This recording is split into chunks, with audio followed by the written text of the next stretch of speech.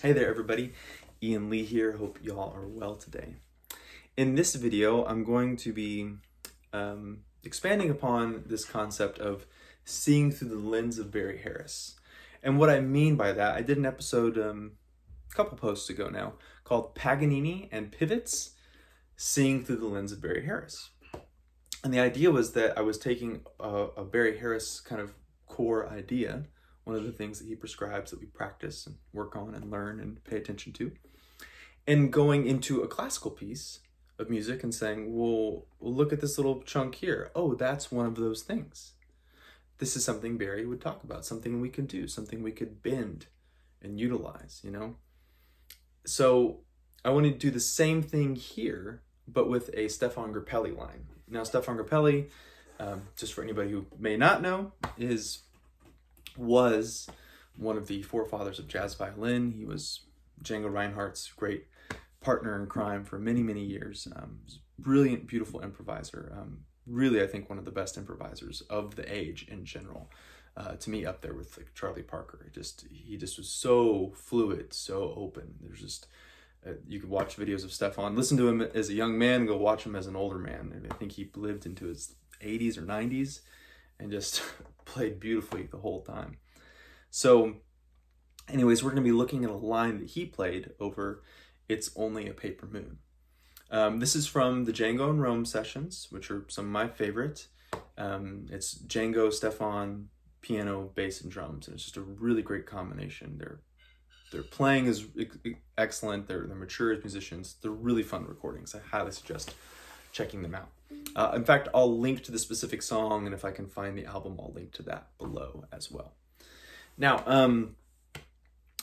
you know, something, well, let's just dive into looking at the line first. So if we look at It's Only a Paper Moon, we have, in this case, they're playing it in the key of G. Now, if we take out all the excess fat in terms of passing chords and stuff, what you get with It's Only a Paper Moon in the first 4 bars is G, D7 for 2 bars, and then G for another bar. So you have, it is only a paper moon, sailing over a cardboard sea. Okay? Now, Stephane, when he starts his solo, I think this is the second phrase or so of the solo. He does a little something over that 1 chord, and the 5 chord comes in. And I believe he starts on the upbeat of that first bar. We have 2 bars of the 5 chord, and he does this wonderful thing. Oh, and forgive me, I'm not bowing today because I have like a weird shoulder and neck thing going on, so I'm trying to relax that and not put any extra stress on it. So I'll be plucking. He does this thing where, I'm paraphrasing this, I listened to it a little bit before I did the video, but I learned this solo a couple years back, and this spot always stood out to me, which is why I'm making this video. So I may not be exact if you go back and figure it out for yourself, but it's close. So what he does is,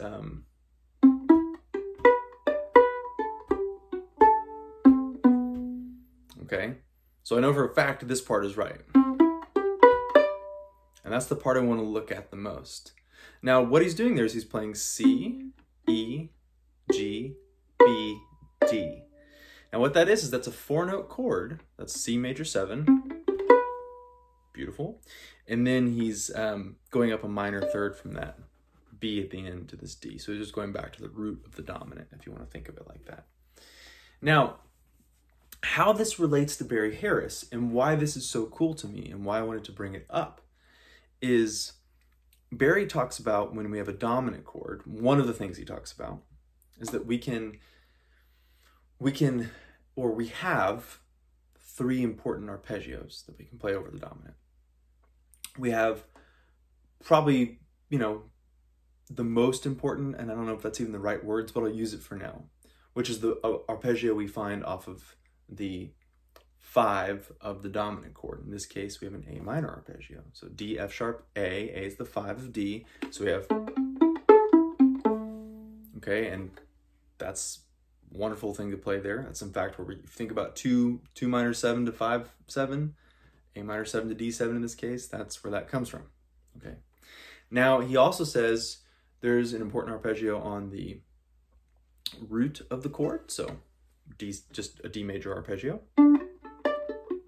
And by arpeggio, Barry means, you know, a triad with the lowest note an octave higher on the top. So we're just playing D, F sharp, A, D. We're not playing 4-note chords at the moment.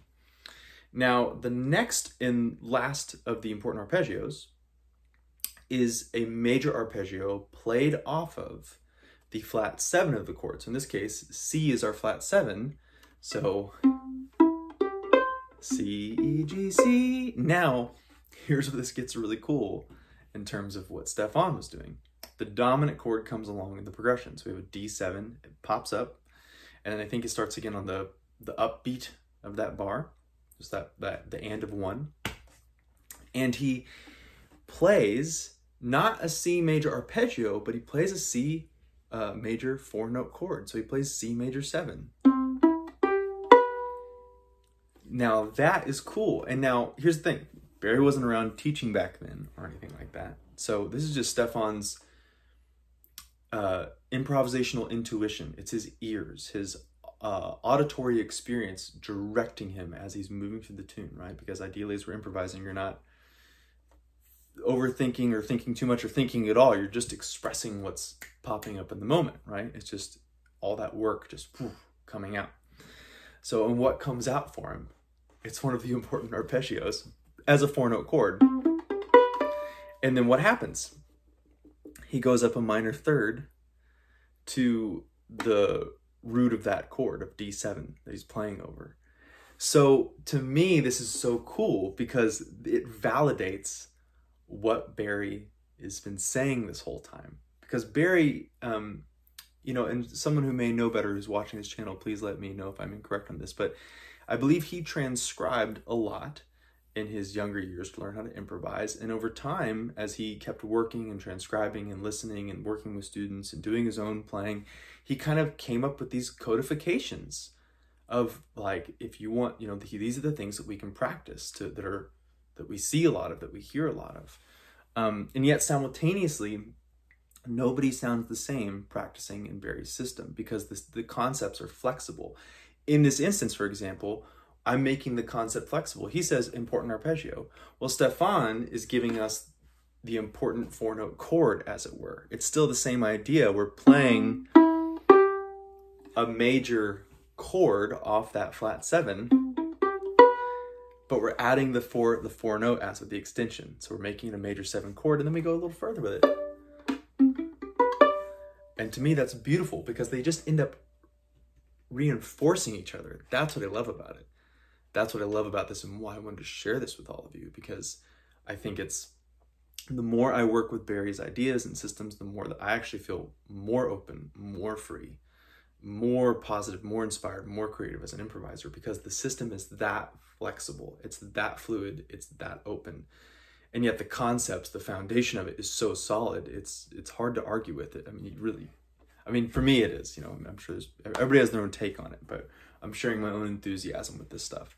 And I think it's cool that this connection came to be even years apart. Like I said, I think I learned this solo a couple years back or something. So now what do we know from that? Okay, well now I know if I wanted to practice this in all 12 keys, I could play a 4-note major 7 chord plus a minor third above that last note.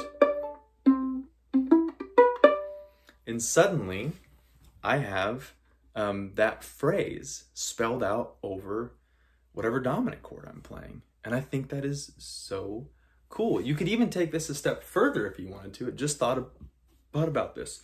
You could take the same concept, but off of the tritone. So if the tritone of D7 is A flat 7, its flat 7 would be, why am I blanking?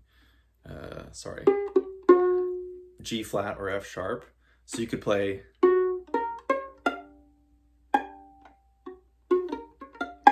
over that D7, right? So then you can practice these things and apply them to your solos. And it's just so cool. These are very opening experiences. They're not closed systems, they're open systems. They're systems that allow for growth and expansion. And that's why I think they're so beautiful. So you can run these things like that and see, like just then I knew like, oh, what's another way you can play over a dominant chord? Well, you can play with the tritone. Oh, well, every dominant chord has 3 important arpeggios. Oh, well, that means that I could do this same concept, but off of the tritone, right? And then what happens? I play an F sharp, which is the third of D. I play a B flat, which is the flat 13. I play C sharp, which is the major 7. That's cool. I have no problem with that. Whatever, it's fine. And then we have F, which is the flat 9. And then we have, what is that? A flat, which is the flat 5. So now I get a whole bunch of altered tones, just swooping in over that chord if that's what I wanted to do. So anyways, I hope this was inspiring to y'all and helps you to go further into whatever practice you're doing, and maybe if you're into Barry's thinking or you're into Stephane, it helps you kind of clarify some things. Oh, one thing I wanted to tie off with here, I'm glad I remembered this, was here's the other reason that I love this stuff, Barry's thinking, is it simplifies all of this. I didn't have to sit there and go, oh, it's this tone, it's this tone, it's this tone. I can just go, oh, well, what's the flat 7 of the tritone? Okay, play a major 7 chord off that. See how much simpler that becomes like that? For me, it does. It simplifies the thinking about it. So it's no longer like, well, so here he's playing the this and the this and this. And I'm not saying we shouldn't know numbers. I'm not saying that at all. We absolutely should know numbers. These are great things to have under our belts. Simultaneously, to take the systems, to simplify them in such a way, like Barry did, allows you to see things more clearly as they're happening, and then allows you to take them and move them wherever you want to. Music should be mobile. It should be that we can take one simple concept and then just zoop. We have to practice it a little bit, but you can just throw it in as you wish and see fit. It shouldn't be like, okay, now I got to think all these numbers and all these different keys. It's like, no, it's the important arpeggio, but you're playing a 4-note chord. Oh, okay, great. See how much support that is? All right, I hope that helps y'all. Please don't be afraid to like, comment, or reach out if you have questions or thoughts. And of course, subscribe. All right, I'll talk to y'all soon.